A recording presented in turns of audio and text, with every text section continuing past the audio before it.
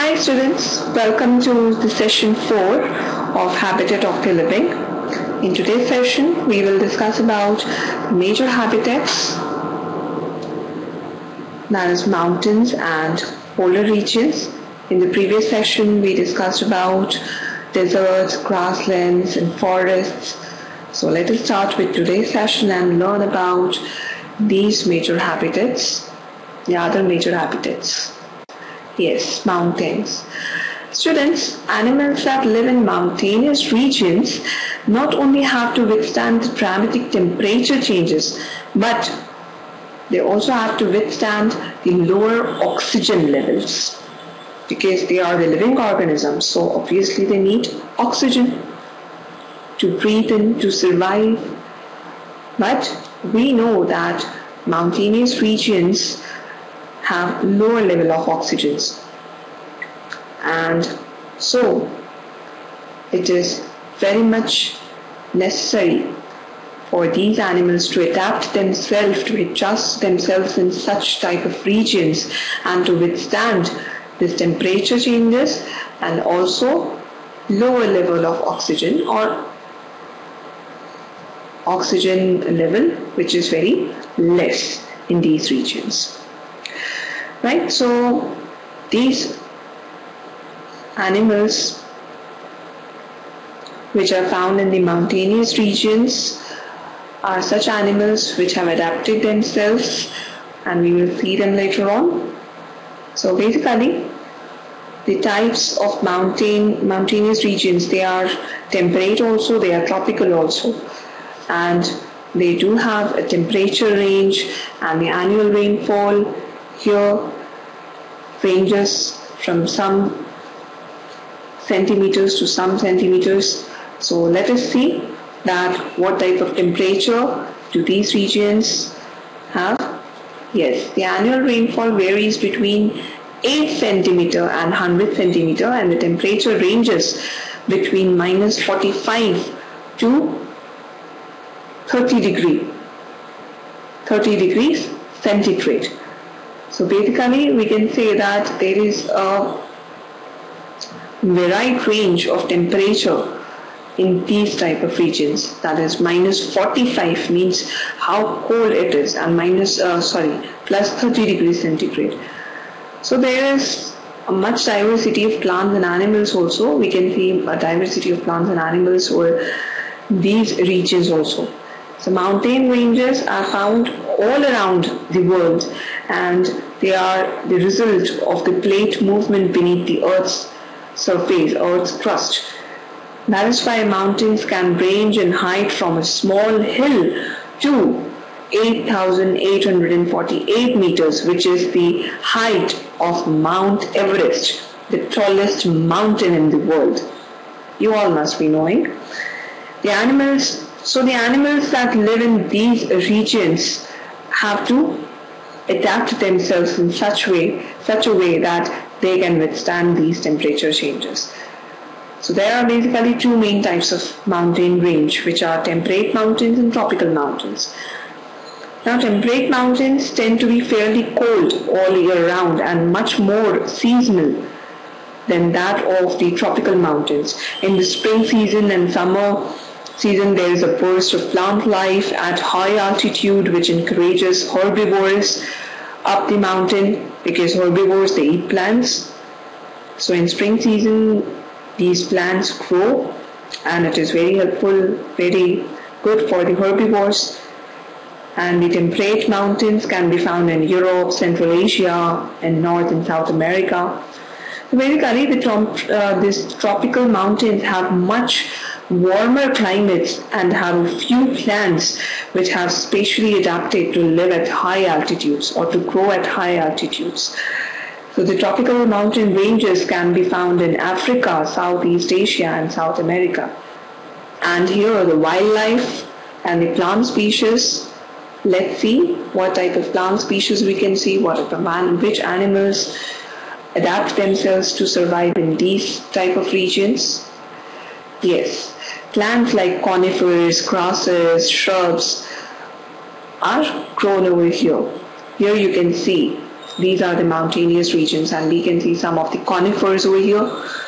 There are grasses also and shrubs too, which have woody stems. And animals like deer, cougar, birds of prey like vultures, black vulture. This is a beautiful image of a black vulture. Then llama. Llama is a sheep. Then monkey, mountain gorilla. And this is the beautiful image of cougar. So these animals are found in the mountainous regions. So basically, wildlife that inhabits mountainous regions has been able to survive successfully at high altitudes. So any creature that lives in the mountains must also be able to cope up with the changing temperatures. That means for every 200 meters an animal goes up a mountain, the temperature drops by 1 degree centigrade. So plants are here also very seasonal in the mountains, and those plants that do occur all year round, such as conifers, must be extremely hardy and able to deal with the cold temperature. So conifers are the plants which are able to deal with these temperatures.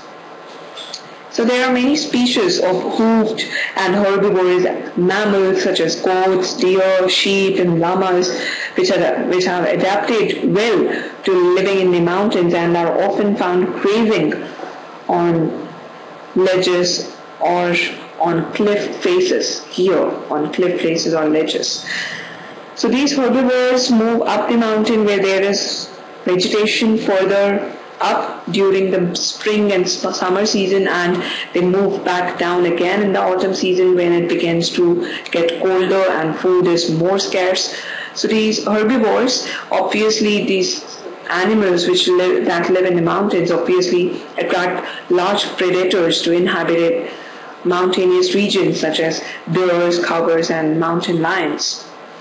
So there are also a number of animal species that are found on the mountains, but inside them, many smaller animal species have adapted to living their lives in the safety of caves and crevices. So here you can see some of the beautiful images of the mountainous regions. There are some caves here you can see. Can you see this? There are some caves and crevices where many smaller animal species have been adapted to live their lives in the safety. For their safety. So caves are popular homes for amphibians such as toads and salamanders, numerous species of insect and mammals such as bats. Although the mountains themselves are standing strong, which you can see in the pictures very clearly, there are numerous threats to the wildlife that inhabits mountain habitats like deforestation, quarrying and the development of ski resorts, which are the most damaging advances to mountain wildlife, along with global warming and climate change, which affects the growth of plants over here and also the animals, the survival of animals at higher altitudes. So basically, this is about the mountainous regions where there is climate difference, where there is temperature range between minus 45 to 30 degrees centigrade, 30 degrees Celsius, and some of the species of animals and plants, they survive over here because they can withstand these harsh conditions of these regions. So that was all about the mountains. Now let us study about the other important habitat, that is polar regions. So do not get confused between mountains and polar regions, because there are some polar regions. Polar regions are very different from the mountains. Like the polar regions are the coldest places on Earth because the sun is hardly seen during the winter and it is seen 24 hours a day in the summer season. So these are some of the coldest places on Earth. Mountains are not the coldest places on earth. So we can say that some animals that can withstand very, very harsh conditions can survive in these regions, because the annual rainfall, or we can say the snowfall, is less than 25 centimeters over here, and temperature ranges between minus 88 to 15 degrees Celsius. Here you can see from here this starts mountain the polar regions. You can see how that there is some snowy region and the water here gets frozen in such a temperature range that is minus 88 degrees. So you can just imagine that the polar regions are the coldest ones and they differ the most from every other habitat on the planet. So during the summer months, the days receive 24 hours of pure sunshine, but during the winter the sun is barely seen at all. Animals that inhabit nature's freezers have to be well adapted to living in the cold and often have a thick layer of fat or blubber to help to keep them warm. So there are two main polar regions in the world, and we know it very well. They are famously called the Arctic and the Antarctic. The Arctic and the Antarctic. So the Arctic Circle and the Arctic tundra region are found in the North Pole, and it covers nearly 5 million square miles of the top of the northern hemisphere, whereas the Antarctic region is found at the South Pole, and although the animals are very different here, the polar regions are fairly similar places to live. So what happens? That the Arctic is made up of ice which is floating on the ocean, and Antarctic is a rocky continent covered in ice. So there is somewhat difference. There is very little rainfall in the polar regions, mainly because it is so cold. We just discussed that the annual rainfall is less than 25 centimeters. So there is very little rainfall in these regions, mainly because it is very cold. And it is so cold that there is very little water in the air. So no cloud formation is there. So the main difference between the North and the South Pole is that the Arctic is connected to the Europe and Canada, meaning there are more species of both animals and plants than in the Antarctic, which is completely isolated from the rest of the world. So less or fewer species of both animals and plants are found in the Antarctic region as compared to the Arctic region. So what is there? That the warmer spring and the summer months in the Arctic Circle encourages the growth of plants and grasses, which draws herbivorous grazing animals further to North Pole. And there are some animals which can survive these harsh conditions and some plants. So let us see. Yes, there are some conifers which can survive in these harsh conditions. These are the pictures of the temperature, or this is the picture of, these are the pictures taken in the winter months when there is very high snowfall. Means we can say that the rainfall is less than 25 centimeters. So these are the beautiful pictures where there are conifers which can survive these harsh conditions, as well as animals are there, polar bears, whales, leopard seals and leopard seals and penguins. So here is the beautiful picture of leopard seals, and this you know very well, polar bear.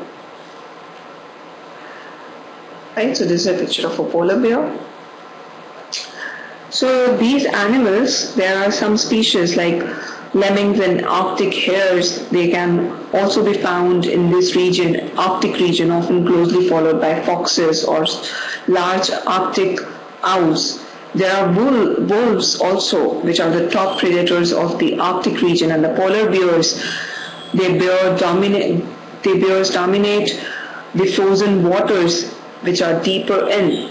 There are seals, killer whales, and sea lions, walruses, and narwhals. They can all commonly spotted feeding on the fish in the Arctic Circle, because fish is generally available in this type of region, which is a food for such animals. So the animals in the Antarctic live on a very carnivorous diet. Like here you can see, this is the penguin, this is the killer whale. There are no plants growing on the frozen Antarctic surface, but there are plants which grow in the Arctic surface, like we saw the conifers. So what happens that there are not so much of plants growing on the frozen Antarctic surface, so animals must eat other animals in order to survive. So numerous species of fish inhabit the waters beneath the ice, which means that there is plenty of food for carnivorous birds and mammals to eat.